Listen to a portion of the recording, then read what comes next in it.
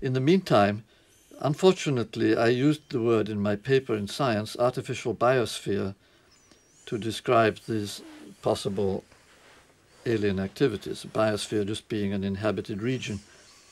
And I called it an artificial biosphere as being something that would radiate in the infrared band.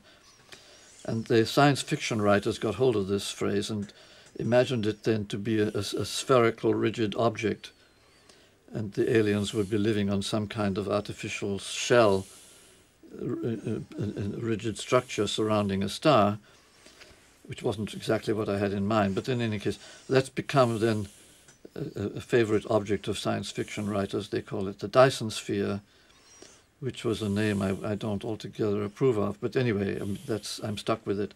But the idea was a good one. But you had indicated the possibility of advanced civilization taking planets apart, and it's possibly that idea that, so to say, resonated with science fiction. I mean, the notion... That's also true, yes. I mean, that was a different paper. I published another paper in a Marshak Memorial volume, I think. In the Beta yes. Festspiel. Oh, that's what it was. Anyway, that was about taking planets apart, yes.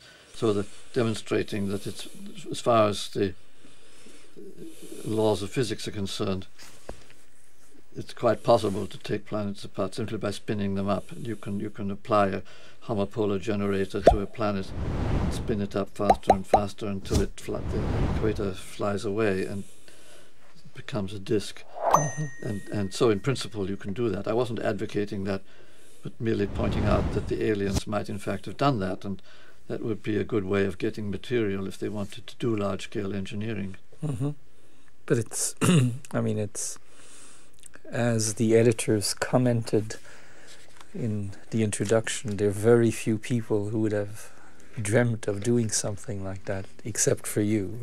Well, I got that idea from Olaf Stapleton, and Olaf Stapleton is one of my favorite writers. He wrote excellent science fiction and very imaginative, and he also was a professor of philosophy. So he was thinking big.